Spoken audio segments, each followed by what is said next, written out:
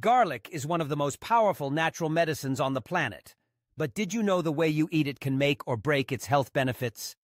Let's know the best way to eat garlic, according to science.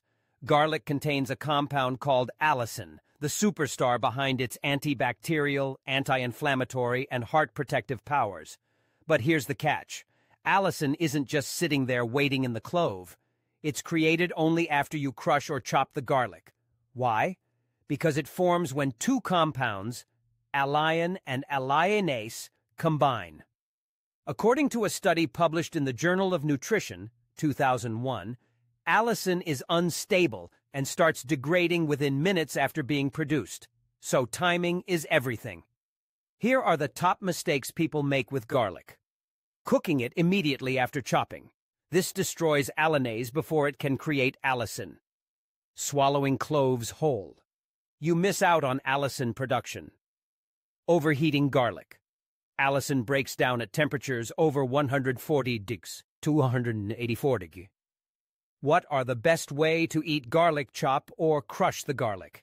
This activates the alliinase enzyme. Wait for 10 to 15 minutes. This allows maximum allicin to form. Study from the Journal of Agricultural and Food Chemistry, 2001, found that waiting 10 minutes increases allicin yield significantly.